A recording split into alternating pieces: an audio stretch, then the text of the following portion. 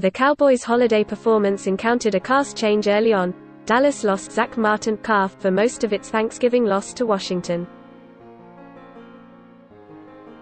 Martin needed to be helped to the locker room near the end of the first quarter after suffering the injury, which was the second sustained by a Cowboys lineman in the first quarter of Thursday's game.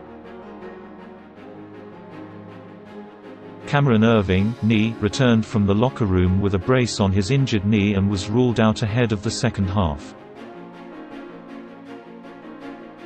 "It definitely changes the way you do some things, I think that's obvious," Cowboys coach Mike McCarthy said of his linemen's early injuries. "It's unfortunate that we had those injuries." Martin moved to right tackle because the Cowboys needed a more reliable option at the position following the departure of usual starter La'el Collins due to injury. Martin has proven to be a natural at the position, and his exit produced a slight decline in performance, no matter the replacement. Terence Steele took Martin's place at right tackle in the first half, and Dallas took the lead on a 54-yard touchdown pass to Amari Cooper on the ensuing drive.